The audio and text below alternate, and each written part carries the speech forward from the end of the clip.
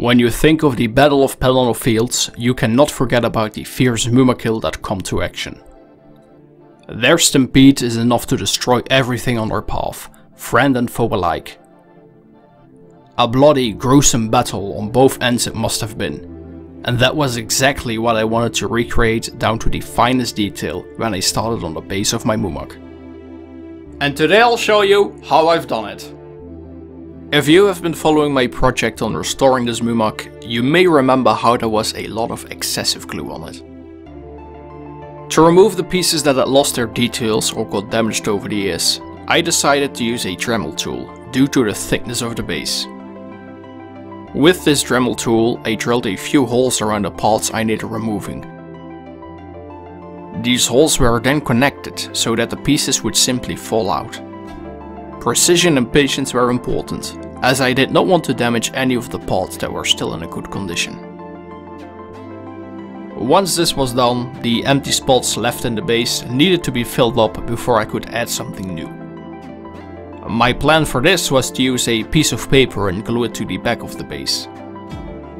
This would allow me to simply fill up the gaps with milliput later, as it would act as a sort of buffer.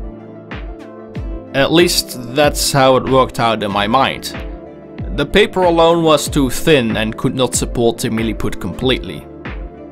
So in the end, I had to support the back with milliput as well, to make sure that it was sturdy enough. When the milliput had finally cured, it was time to cover the base again. For this, I used a couple of casts that I had made with Instamold. For those of you interested, I have already made a video on this process in the past, so be sure to check it out.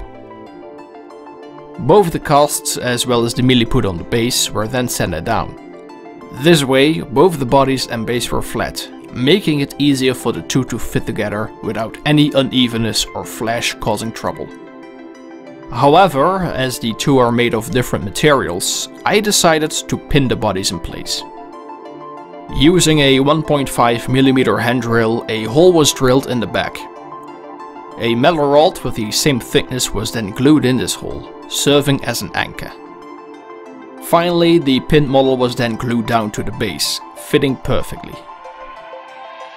We are not done yet, however, as I still had to resculpt a lot of different things, such as legs and muscles on the horses,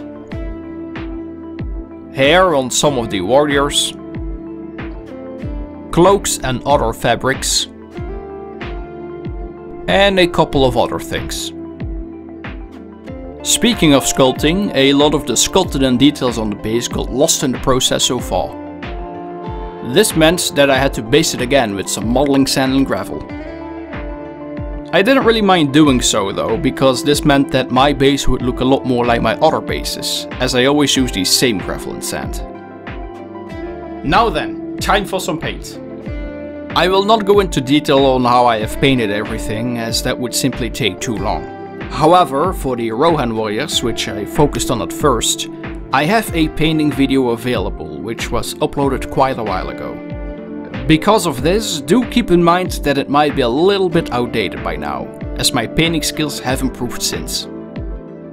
For both the horses as well as the orcs on the base, I did not follow a recipe.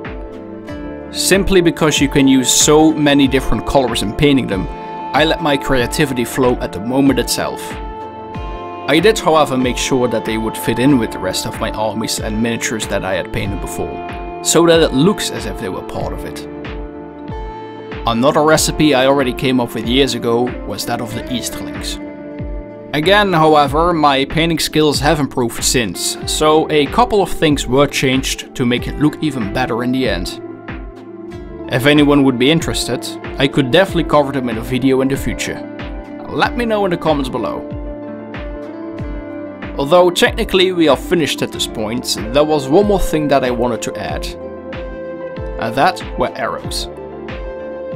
Adding these arrows brings even more detail to the base and really shows how horrific and disoriented the battle must have been. With these fine details added, the only thing left to do now is to add some flock to the base. I started by adding some grass tufts to the base, as well as a couple of colorful flowers. To fill up the rest for the base, I mixed two different kinds of flock. One a very bright green, such as meadows, and the other being more yellow in color, resembling dried grass or even straw. And there we have it, our base is now finished. I think this piece manages to capture the Battle of Pelennor fields well. And the different bodies that I added makes it even more unique to me. It took me a lot of hours, but seeing the final results, I sure feel proud about it. I hope you too enjoyed this video, of course. If you did, let me know in the comments down below, and don't forget to hit subscribe so you won't miss any project in the future. See you all next time.